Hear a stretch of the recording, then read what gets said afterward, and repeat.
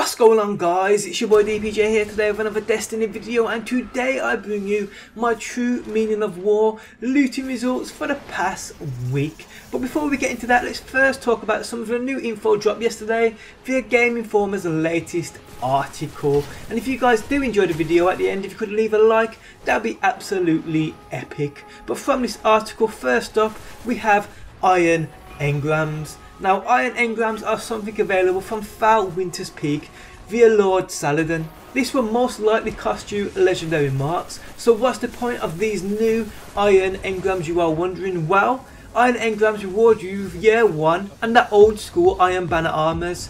Now, they don't confirm about them being capable of max light, but I'm pretty certain that's the whole point here. These iron engrams will drop that old iron banner gear, but will be at the current light levels. That's got to be the point of these iron engrams, although not mentioned. Other things available is the old Iron Banner class items such as the Mantle of Piran, the Jorda's Iron Sash and Foulwinter's Iron Bond. These will be available from Shiro 4.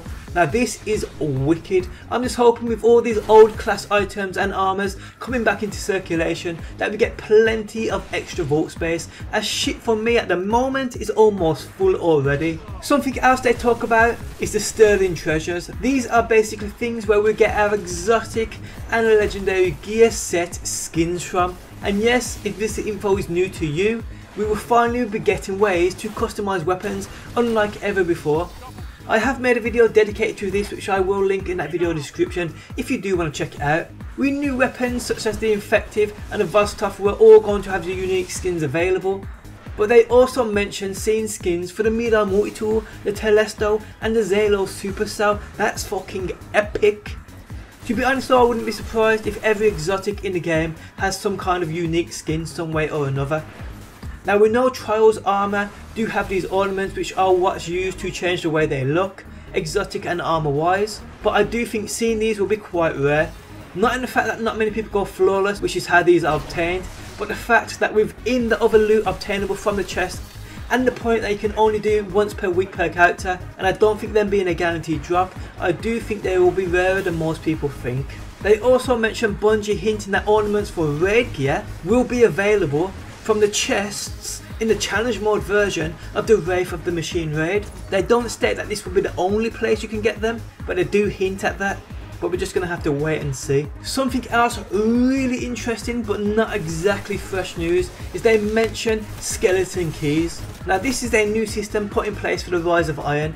This is basically a system kind of like treasure keys to open the chest at the end of the prison of the elders, but instead going to grind that prison. Chests will now be available at the end of strikes with their exclusive loot. Let's take the Omnigul Strike for example. Killing that screaming bitch gives you a chest in which you can open up with this skeleton key. Inside that chest will be exclusive gear to that strike, the Grasp of Malak and the Warlock's Omnigul Bond. You can then choose which you want, obviously taking the Grasp of Malak. These chests I believe pop up within every strike with exclusive loot, but you do need a key to open the chest.